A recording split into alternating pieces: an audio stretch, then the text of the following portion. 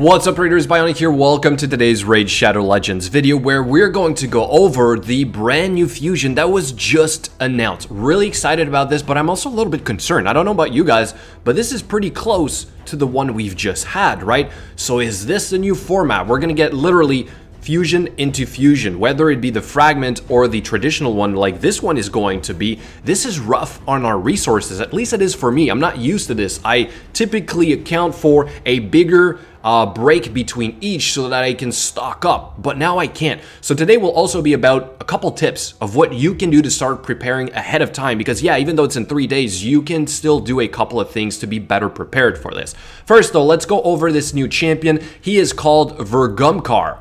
Lizardmen faction spirit type. We don't have any spirit legendaries in here, and it is going to be a support champion. We also have his skills. Let me pull that up for you guys. We're going to go over that real quick as well. Skill number 1, Bejeweled Bulk. It's a stun, 35% chance of placing a stun on a single hit, and this chance increases to 15% for each buff on the target. Really interesting. Also, maybe we're going to be able to book this, maybe for a higher percentage chance, which I would be very surprised, but then again, we never know. Honored Ancient is the skill number 2, removes all provoke debuffs from allies and 1 random debuff as well. This is pretty solid. It's a cleanse, somewhat of a cleanse, not a full cleanse, but at least a good portion, right?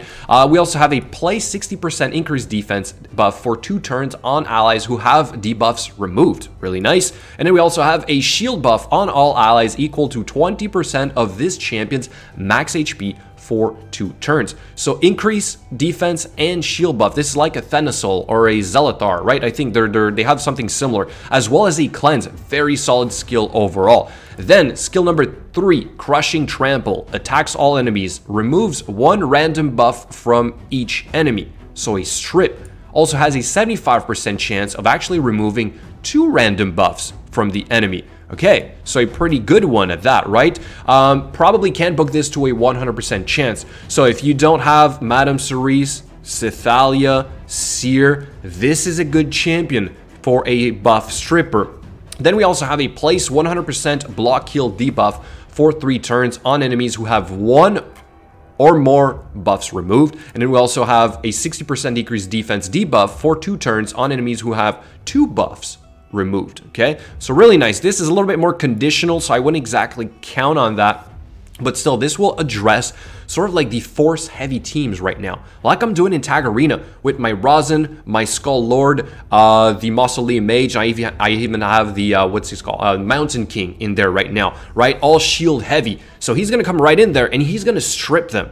So really nice. I like him. I don't know about you guys, but I like him overall. Definitely going to work on this guy. Then his passive, Saurian Stoic, I think. Immune to provoke debuffs, fills this champion's turn meter by 20% each time an enemy attempts to place a provoke debuff on this champion. And he has an aura to increase ally resist in all battles by 55. So this is not on the level of Rosin, which is 90 for the arena, but still 55 overall is pretty solid. Okay, so are you guys going to go for him? I definitely will. And let's go over some of my major tips to help you guys be better prepared for this. So the first one is obviously food. Do you have food saved up? I don't, right? That's what I'm saying, that I didn't have the time to prepare for this. Heck, I've been going all in for Faction Wars. And now that we just had the Fragment Fusion finish, I thought I'd be good. I thought I'd have like 4 weeks to accumulate resources, but I don't. So, brews, do you have enough? I always keep a couple, so I'm somewhat always prepared, right? This is sort of like my plan B, and it looks like I'm gonna have to dig deeper into my resources. Therefore, those brews will come in handy, but I don't have enough food. That means that I might have to start working on food right now. Drop everything else you're doing, but I'll get back to that in a second. The next one is, of course, the potions, right?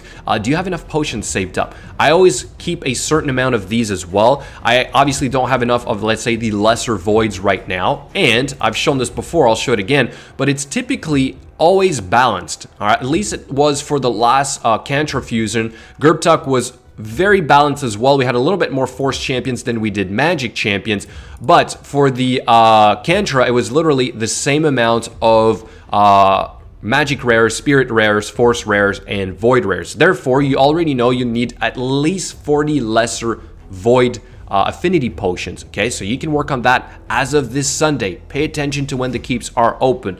Then, of course, we have also the extra copies of champs. Hopefully, you guys have not been eating all your extra champions, right? Thinking the fragment fusions were the only thing we were going to get now. So again, my vault is always full with champions, maxed out level. Okay, ready to go for fusions like this. Again, being prepared. You guys can do this as well, okay? Maybe not as of right now. You only have 3 days, but in the future, be prepared for this. This is exactly what I mean.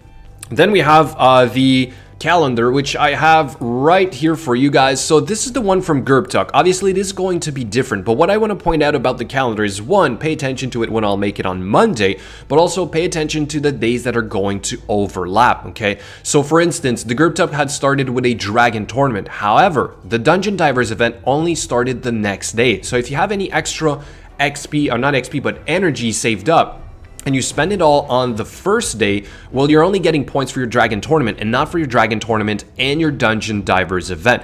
So it'll be really important to have a general understanding as how the events and tournaments are all going to line up, okay? So I'm probably going to do the other format that I've been doing, which is this one right here. So I'll make something similar for the upcoming fusion as well. Again, tune in on Monday. I'll have this ready to go for you guys. I'm going to provide my predictions on the amount of points we're going to need perhaps for the rares or epic champions. Also, pay attention, if you can get a second copy of a certain epic champion that it's a game changer, you might actually want to push further in some events because of that champion, okay? We've seen it with, let's say, Sepulchre Sentinel, Basher, right? Those are all excellent champions, extra champions to have an extra copy of because you might actually use them.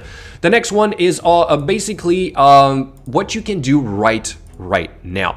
For instance, we have a dragon tournament ongoing, okay? And I was looking at the rewards and I mean, yeah, it's great. I can push all the way and get a void shard. Not this one right here, sorry, the dragon tournament. Although I'm only doing stage 17 right now, so it's going a lot slower. Well, not a lot slower, but I'm getting less points overall. Not to mention less useful gear, right? So even if I push further and I get, let's say, an epic tome for the remainder of this tournament, is it actually worth it? Or should I instead be preparing for this fusion by working on food? One, I'm going to open more mystery shards. I would work on this champion chase tournament, make it to a double XP because I'm only about 100 points away.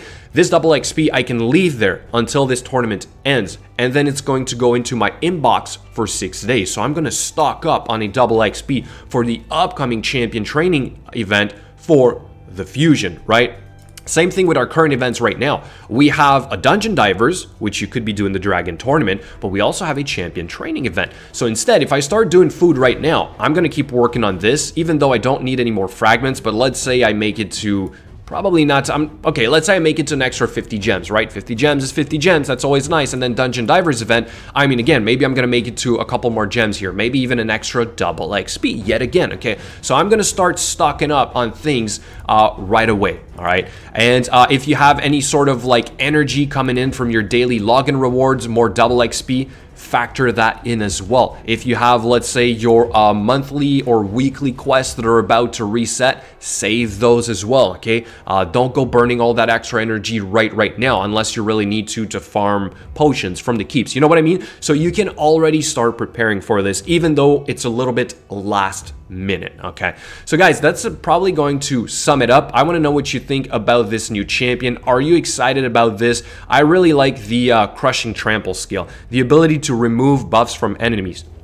A buff stripper. I've said it before, but we don't have a lot of those champions in the game. I have made videos on top 5 of these champions before. I didn't cover the remove buffs champions. In fact, they're already there. You just don't see them right now. I was going to save this for a future video, but this is important. Crowd control in this game is really important, and removing buffs, in my opinion, is a form of crowd control, okay? So, I'm going to say he's an important champion, at least for somebody who's starting out or even maybe trying to be a little bit more competitive in Tag Arena. Anyway, let me know what you think in the comments below. As always, thank you so much for watching, and I will catch you guys later.